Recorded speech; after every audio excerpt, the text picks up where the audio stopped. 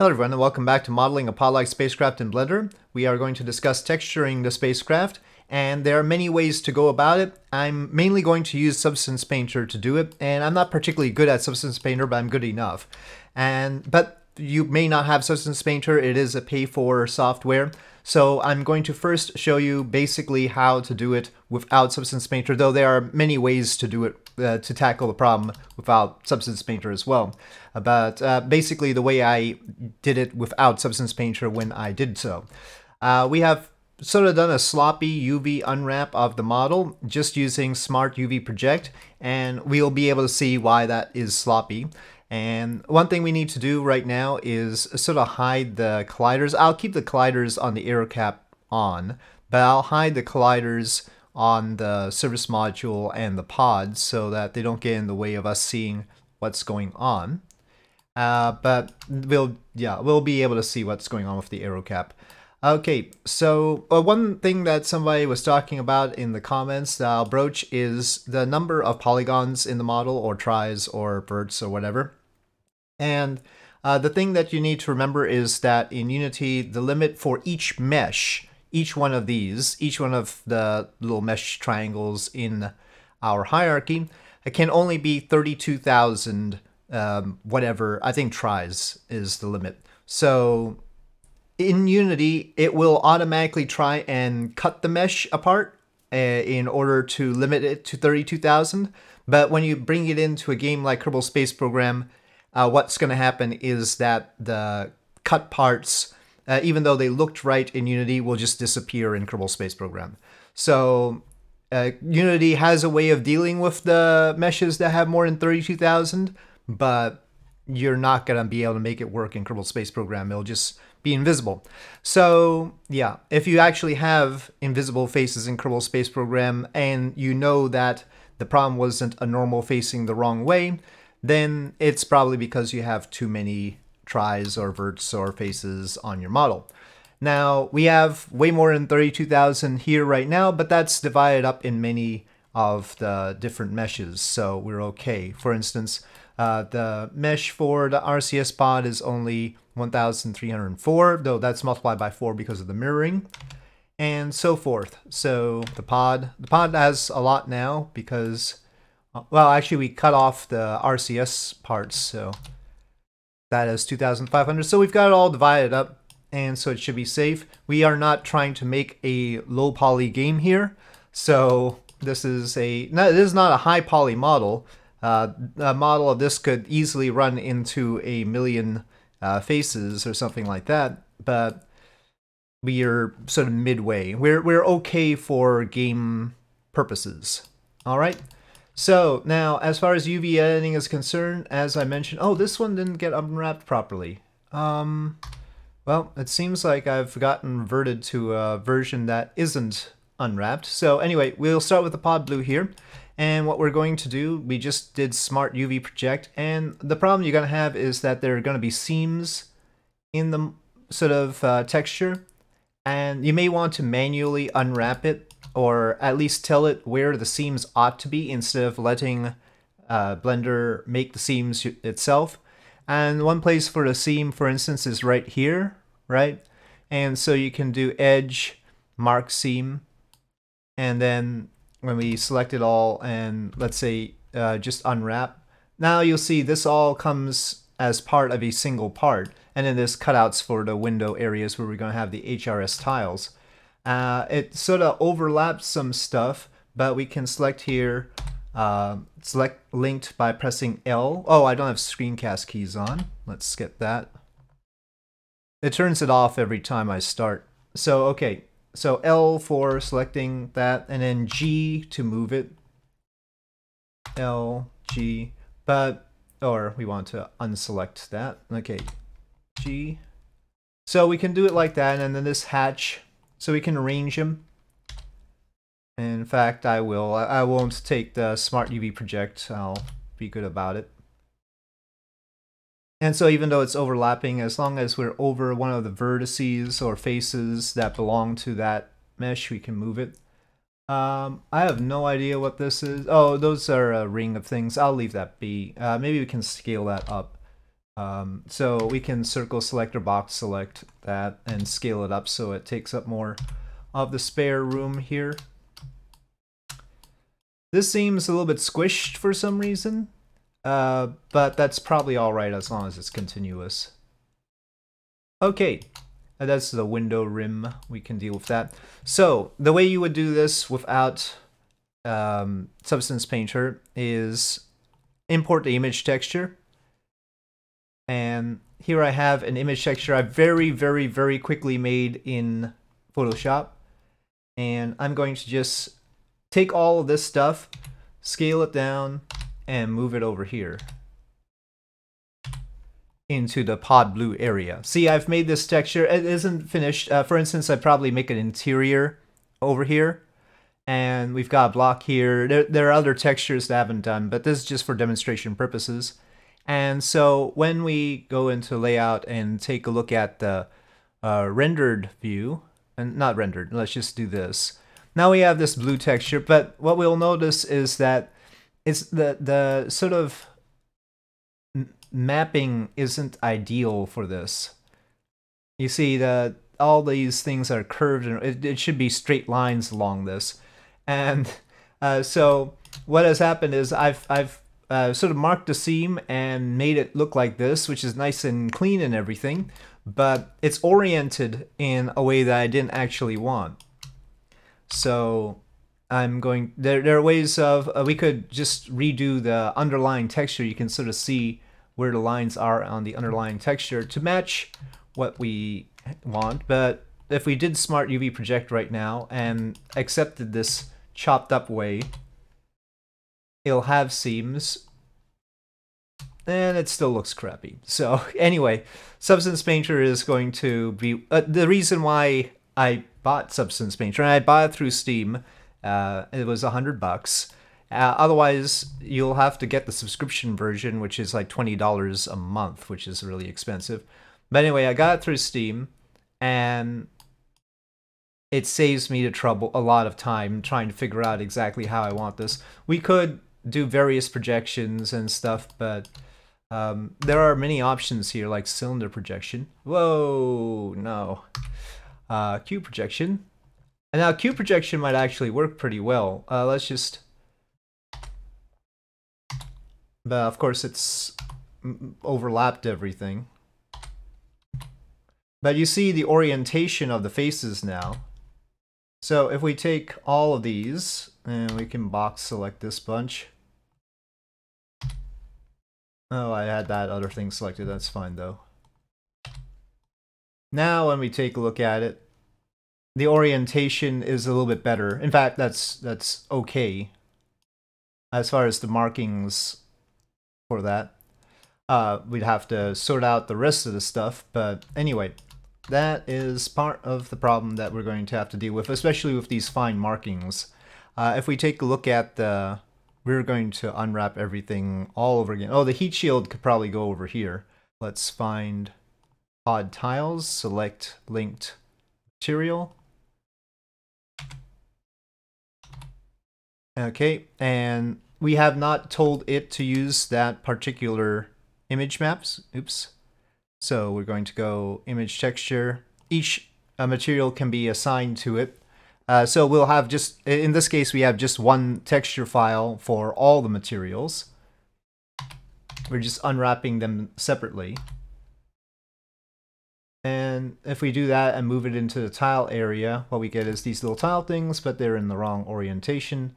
But in this case, I think we just need to R for rotate, and then we can rotate them like this. And maybe this is not the most optimal way of going about it, but again, what we have is the curvature of these isn't matching up with the underlying things. So what happens if we do cube project? Well, now it makes them straight. Though it's certainly not using the texture space optimally right now. That's marginally better. You can see we can just shift it down. But we're really only using one row of these tiles, so maybe we shouldn't be using so much space here. And we're poking out there now. The other way is to create the UV unwraps. So like this, say Smart UV Project or UV Unwrap. Okay, you have this, but let's say you don't have the image. You can export UV layout, and then it'll let you save this layout for Photoshop, and then you can import the layout in Photoshop and then do the image editing there.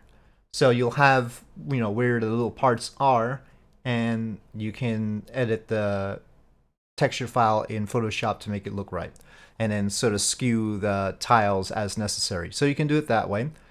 For Substance Painter, there are many ways of tackling the problem too. I'm just going to UV unwrap everything again using Smart UV Unwrap. Okay, right now, because I removed the texture on the pod, it's unhappy, so it made it black. But that'll be fine. We've got the colliders poking through now. Okay, now I'm going to save it for sure. And what we want to do is we need to be able to see everything. Right now the heat shield is covered. So when we go into Substance Painter, we're not going to be able to see the heat shield at all. And we won't know if we're texturing it properly. So the abort engines, we need to apply their rotation. And I'll save that too. So we're going to move the abort engines really low. We're going to make sure the colliders are on the material so that we can remove their visibility in Substance Painter. Move the service module, move the heat shield, and then we'll move the cap and arrow cap higher. And that should make everything clear. Okay, so here I'm going to export an FBX file. I'm gonna create a special FBX file called CST-100-SP for Substance Painter. So that we know that that's not the main one that we're going to use in Unity. There's the separated one, specially separated one, so that we can see everything in Substance Painter. And I'm going to export that. Okay, so now I'm going to go into Substance Painter and do the texturing the way I do it these days. Okay, so in Substance Painter we go New, and I'm gonna go with 2048 because I think generally speaking that's the resolution that we have for Kerbal Space Program. Okay, that is our Substance Painter file for the project. And it looks like this as expected. And here in the texture set list, we see all these. To some extent, this is cumbersome when we bring it into Unity to have so many of these, but it's sure easier here. There is an option to have fewer of these texture sets or fewer of the materials and sort of combine these into the same material. That's an option. You don't have to have one separate material for every single sort of style that you want. You could combine the HRSI with, let's say, the RCS and the steel into one map and do it that way. But this is quicker, and I'm more for doing things quicker. So it'll be a little bit more cumbersome in Unity, but not that bad. So I'm hiding the material. Remember, I made all of the colliders this material one so that I could hide them here. And I have certain materials. You can download materials for free for Substance Painter. They are available. There are also pay-for ones. And also when you get, if you do the subscription version, $20 a month or whatever, you have an option to download more and you get to keep those. So I have a few.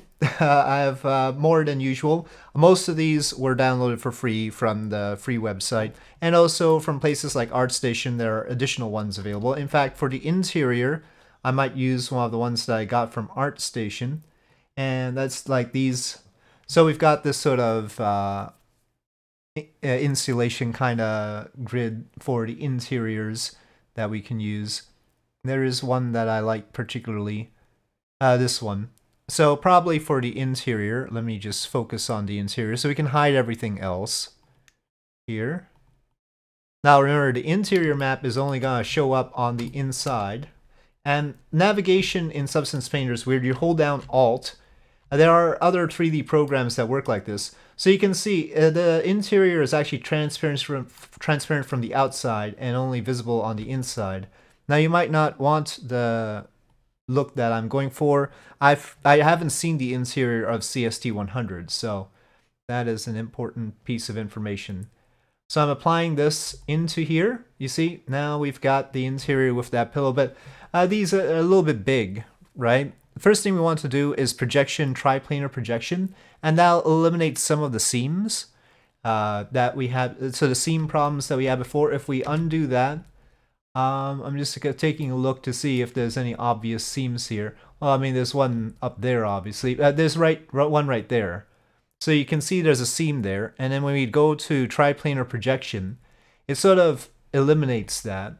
It makes it more natural, and now everything sort of runs together. You can see across this line, these lines sort of run together. I mean, sometimes it doesn't quite work out, but for the most part it does.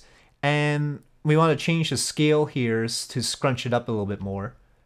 So now it looks like that, and that's a little bit better, I think. So we've rescaled it, and that's the pod interior. We don't need to deal with the seat and seat steel. I had done those before. So yeah, that is a paid for texture, so you're not going to have that normally. But they're not very expensive, and in this case I've used this one a lot. This set a lot. There's a whole bunch of them. And they come with other tweaks too, so like if you actually pay for these, they do a lot of stuff like micro tile scale. I don't even know what that does, but wrinkle scale can change. I think I've scaled it down so much that it doesn't do very much. Wrinkle power. Yep. It's very subtle what's happening there. They're a little subtle. If you look right here, it's making a subtle. Oh, there's lots of wrinkles now. So they create these materials or substances with a lot of options, and you can change the color as well here. Now, I don't care about the seats. We'll care about the solar panels though. So let's just go from top to bottom from now, because I wanted to do the interior because obviously it's hidden. And so the heat shield, I've cooked up a combination of things. Oops, you can actually paint on these, but we don't want to do that right now. I've got a smart material that I cooked up. A smart material is if you combine a whole bunch of materials together. So there's the normal materials, and then let's say we've got these layers here. Let's say I layered a whole bunch of stuff together, and then I sort of tweaked it so that it's part this, part that, you know. We've got two concretes here. We could go 48% this and 56% this and combine them. And then you could add them both into a folder. There's a new folder here, and then you can put them into the folder.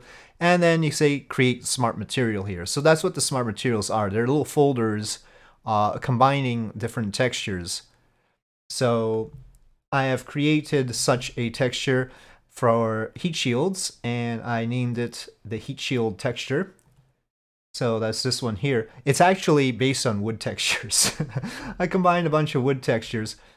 It's a little bit tough to see it. We can change the lighting by shift right click. I don't know if that does any better. It's a very dark texture that I've got there right now. We could lighten it up. So again, the heat shield smart material is just a bunch of stuff, and then you can see mortar wall and wood walnut. And we could lighten it up here if you want a lighter heat shield. See, but it's really a walnut sort of texture. But I thought that was best.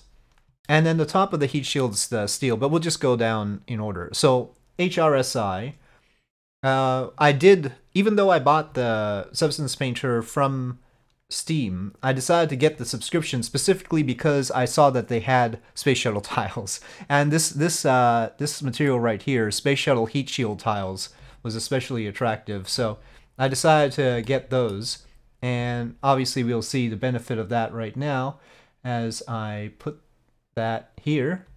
Now we had the same sort of problem that we had when trying to apply the tiles in Blender, right?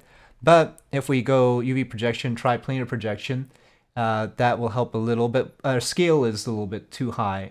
See, now we've got it almost lined up there. It's almost looking right. We can shift it using 3D projection settings.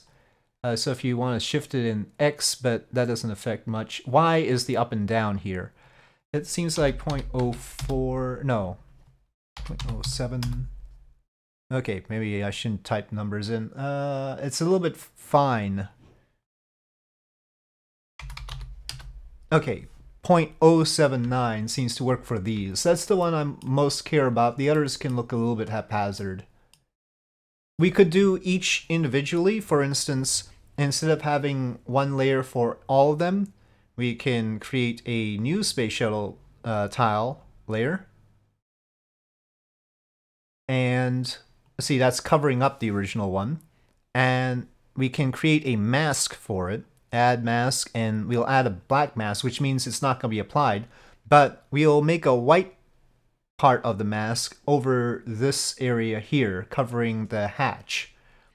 And so we've got the brush already here. And so now this second one is going to be applied only to this area. The rest of these take this first one. And so then we can adjust the tiling on this. So instead of selecting the mask, we select this. Let's do triplanar again and scale. It doesn't seem to be applying over here. Hold on. But now you can see the, whoops, that's too much. The tiles are oriented a bit, and then we can shift them down as well here. It seems like I haven't got that part right. I'll take that. That's fine. And I'm gonna leave the others the way they are. Okay, so we've got those. And then the pod itself, well, yeah, the next thing is pod blue. So we'll do that. Pod blue.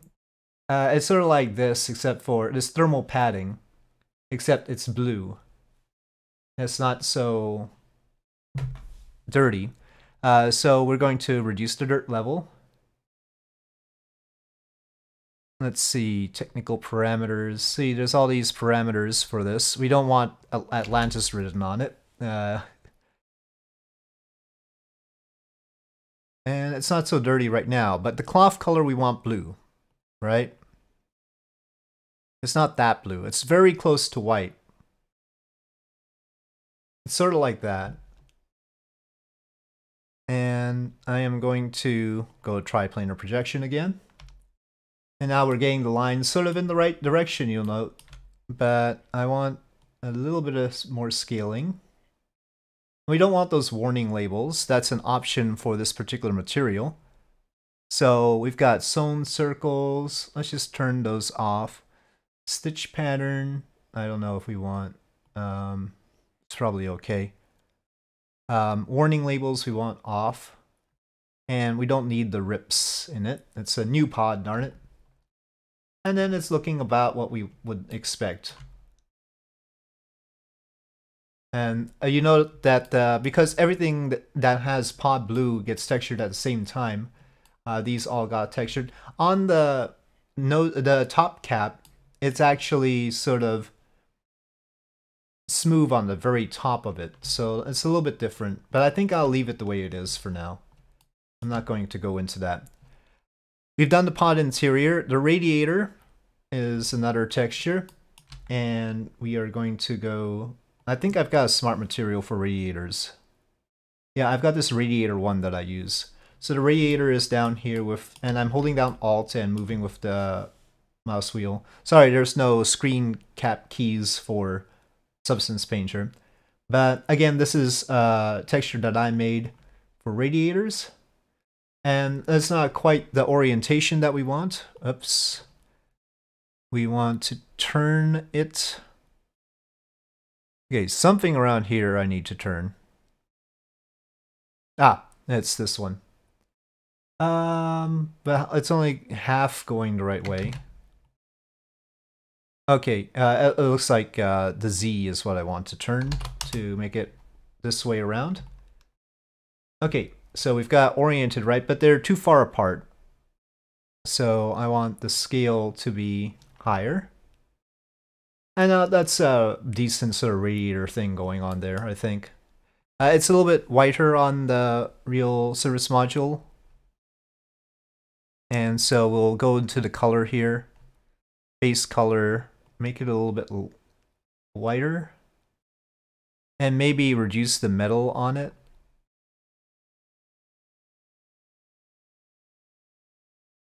Okay. The way the radiator actually looks, it's actually got little dots on it. It's not even like this at all. um, this is what the radiator actually looks like. I don't know about the dots. I'll contemplate that later. So this is the first time we're seeing it like this. We've got the NASA tag. We've got these blue stripes to add too. If we really want to make it, you can see how the top cone is. The patches are like that, and it's more like a conic thing. Here there are some tiles on the hatch. We're not doing that. We've got the whole hatch with the pod blue for now. So there are finicky things that we can detail later. For now, I'm going to use this white stage thing that I've already made. And that is a combination of textures, and we just apply that. It's very simple. I'm not going to fiddle around with it. But some of the ones that come with Substance Painter are really handy. For instance, like Steel Rough, I think comes with it. And there a lot of them that are free are metallic textures that you can use. And in fact, we'll use Steel Rough right now for the engines. And so the engines, the top of the heat shield, and also this portion of the pod. I'm just gonna make steel for now. Now it's looking a little bit maybe too rough, and probably it'd be aluminum, but I feel like aluminum is a little bit too boring a look. Triplanar projection, we can sort of change the scale of it. We can reduce the roughness. Roughness is an option here. Makes it look a little smooth. Also, if you feel like it's too bumpy, the height map and the normal map. Mainly in Kerbal Space Program, we only have the base color and normal, or albedo and normal, as sometimes called. So that is a thing to keep in mind. We're not going to have a metallic map per se. Okay, well, things are looking up for us. We still need something for the RCS textures in Windows. The hatch is a little bit curved the wrong way, I feel like. But, okay, we're just gonna have a dark... there's just a regular material. I think it was a free one. This gunmetal one was nice. It's a little bit beaten up. You can see it's got sort of stuff going on, but we can reduce the amount of that. So first of all, scaling. You can see a little bit of beaten up stuff going on there. But the scratch amount can be reduced. But rather than reduce it, I want some wear and tear. But I just want to adjust the normal map so it's not so prominent. You can see now it's just a little bit worn there.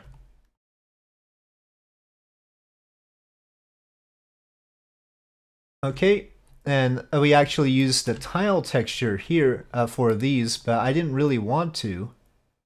Right, I don't want HRSI tiles here. That was just a bit of laziness on my part. But we can, let's just copy this layer. On the HRSI one,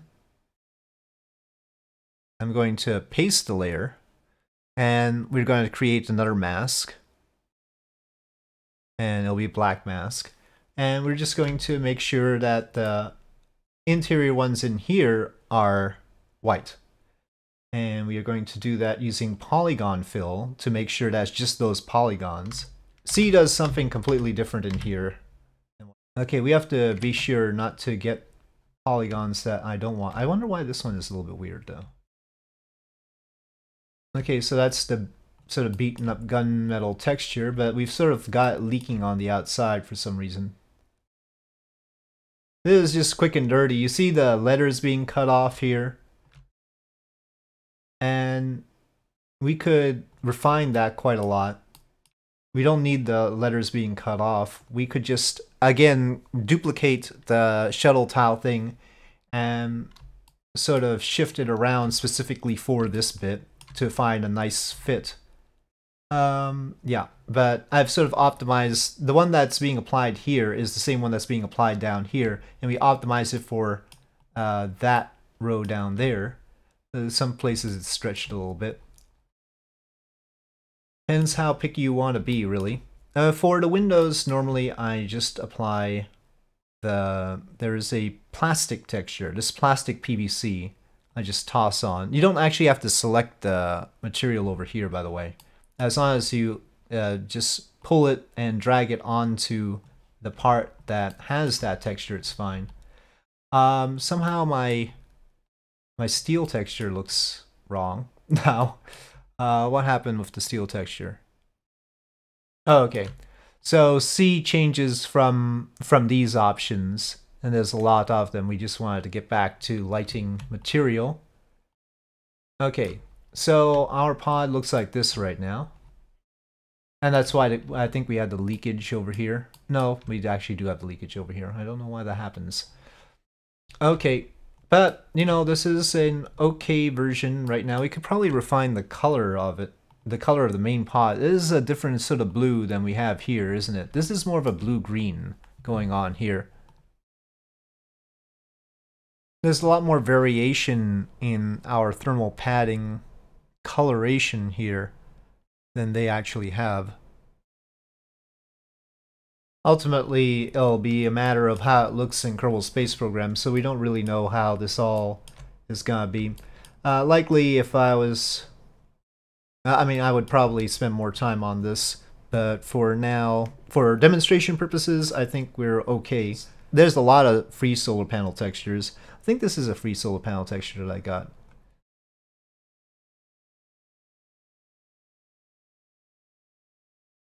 And that's very simple. Okay, so at this point, I at least want to add the NASA logo to this. I'm not gonna do the blue stripes on top. We could create a decal for that as well. But let's just, and we could do quite a lot of other things. Actually, the little black areas around the RCS boards don't seem to be tiles, do they? They just seem to be black and with dots. We might want to replace those and just make them more like that. But first, the NASA logo seems to be around here-ish. And what we do to add a decal is we add a paint layer. And we have to create the decals in something like Photoshop or GIMP or something like that. And we have a PNG file with the actual logo. It needs to be square, okay? And so I make it about 800 by 800. And then that's a PNG file with transparency. And then we have an alpha file that the white area is the part that we want it to pay attention to, and the black area is the transparent part.